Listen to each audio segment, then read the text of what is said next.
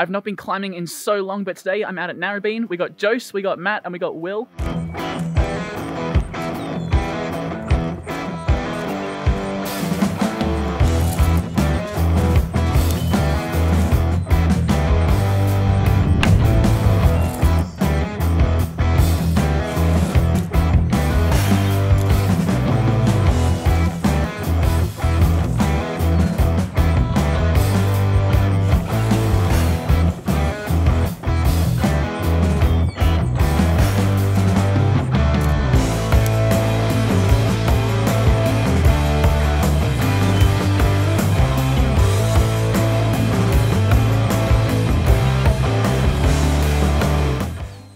Bro, that's so much harder than I thought.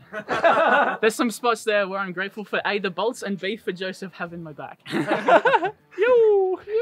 So today I want to talk a little bit about some rock climbing photography techniques. And the first thing to think about is really subject isolation. It's super important to isolate your subjects because an isolated subject is what the viewer is looking for in the photo. It helps to make a pleasing image and it makes your photos look more professional.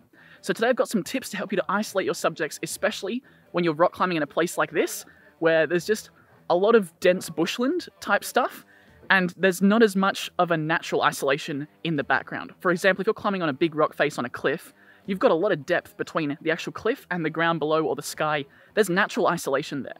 But today I want to talk about some techniques you can use even when that's not the case. Let's jump right in. So one of the first things you can do to isolate your subject is to use a lens with a super shallow depth of field. I like to use my 50mm 1.2 prime lens, and that has a lot of natural depth of field. I can get right down to f1.2. And you can see, here's some photos with the f1.2. You can see just how much blur the background has compared to a shot that's say an f4 or something like that. And blurring that background really helps to isolate that subject. So definitely consider using a prime lens or a lens with a super shallow depth of field. So another thing you can do is use lens compression. So when I'm shooting on my 75 to 300, if I zoom all the way into 300, the lens has some natural compression that blurs the background and helps you to isolate your subject.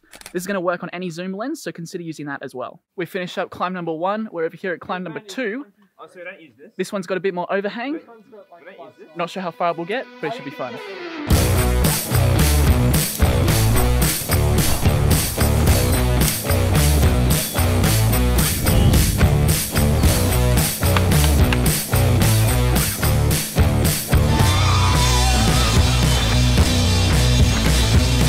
One last thing you can do to isolate your subject is look for lighting. Sometimes you'll get dappled lighting that comes in from the sun coming around a rock or through the trees, and if you can put your subject in a spot that's lit and then put the rest of your shot in shadow, our eye is naturally drawn to the brightest part of the image, and you can use that to isolate your subject. Now, we don't really have that right now because we're in the shade underneath this giant outcrop, but if you're on a cliff somewhere, you might find that this works really well as well.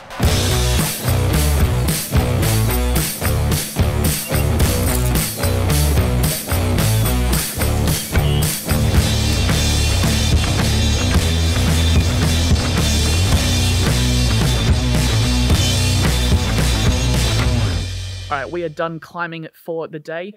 I hope you enjoyed the video. I hope you got some value from it. It's really important to learn to isolate your subjects, especially when you're doing rock climbing photography in such dense woodland type locations. You don't have a nice cliff to isolate it for you. So hopefully you got some value from this video.